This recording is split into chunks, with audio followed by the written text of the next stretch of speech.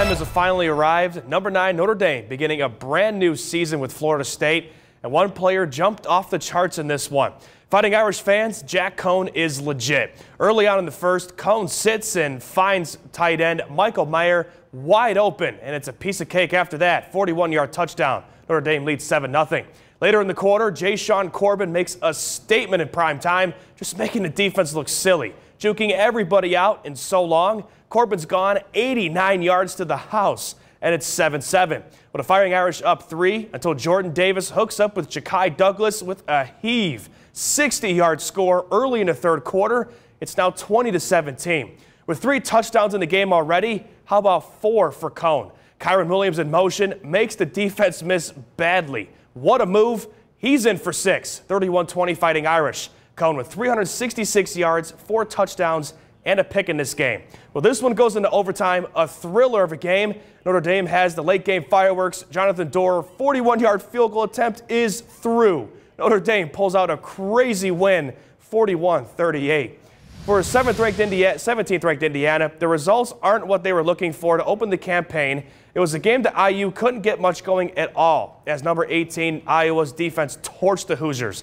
Riley Moss knew where to be at all times, returning 2 pick sixes for 85 yards for the Hawkeyes. Michael Penix Jr. had a rough night he had a free night to forget rather. Under center for IU, throwing 156 yards, 3 interceptions, completing 14 of his 31 passes.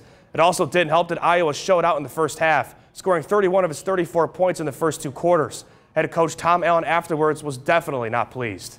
You got to play high-level football right out of the gate against a team like this, and we did not. And when you don't, this is what happens. And so, just very frustrating, disappointing. But it's a long season, so it's not going to. One game does not define us. Either way, we knew we had to line up again next week, regardless.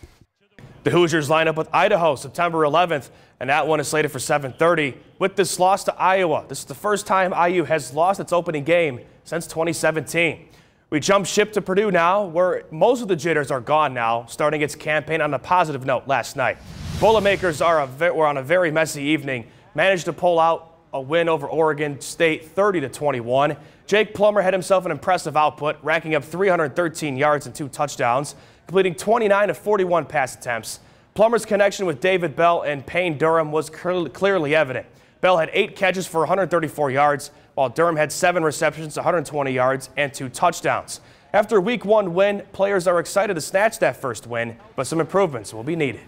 I think maybe just sitting in the pocket a little bit more, and I think maybe a couple of times I went to the check down a little bit too quick. But just being able to sit there and be a little bit tougher in there. Good first start, I think. You know, our rush defense was pretty good, I thought, and we made them pass. And that was kind of the game plan. I felt like we were pretty good on the edges and up front, and I feel like we've improved a lot. So I think it was a good first start. The Boilermakers head into Week 2 on the road against the University of Connecticut, September 11th at 3.